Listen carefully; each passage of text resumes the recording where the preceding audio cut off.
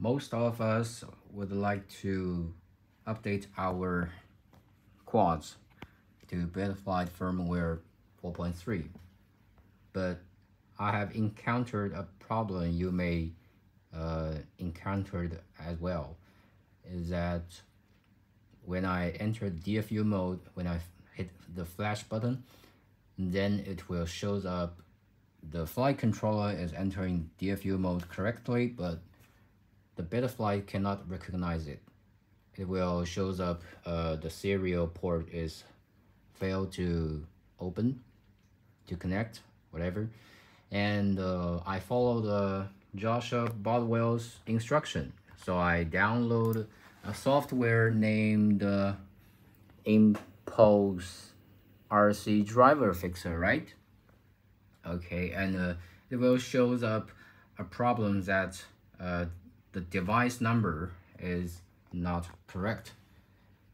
So I figured out you may happen to you. This may happen to you because when we update our flight controller, we usually connect the flight controller with the ESC and also with the receiver, right?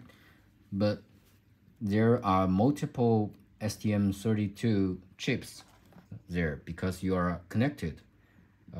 In my case, when I disconnected the ESC from the flight controller, and I also disconnect my Crossfire Nano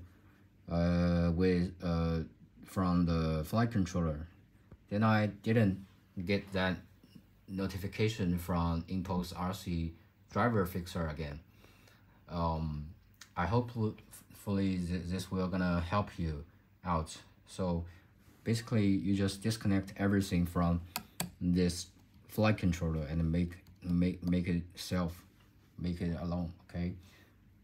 And then you try the driver fixer or try the Betaflight. Another case is if you have entered the DFU mode via the Betaflight flasher. So the port is used by Betaflight.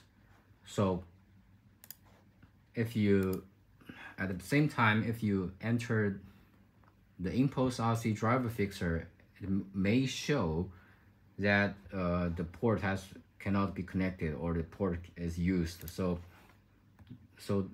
how to solve this?